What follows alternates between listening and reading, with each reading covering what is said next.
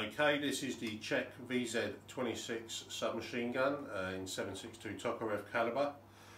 These came out a few years before the Uzi. The Israelis actually captured some from Egyptian commandos in the late 40s and basically nicked the design.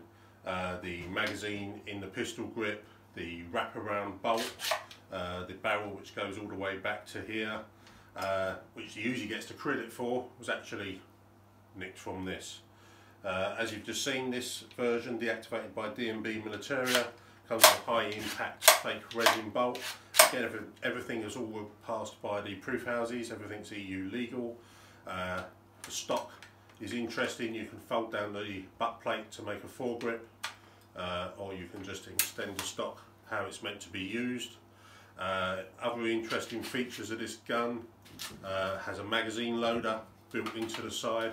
So really good Czech engineering, precision engineering, and the gun doesn't really get the credit it deserves. Historically, it was the first submachine gun with all the features I mentioned earlier, and a really good gun. You still find them in Central Africa, real bad places like the Congo, Zaire, those sort of places. They're still around. They don't break, they don't go wrong, and they're very reliable.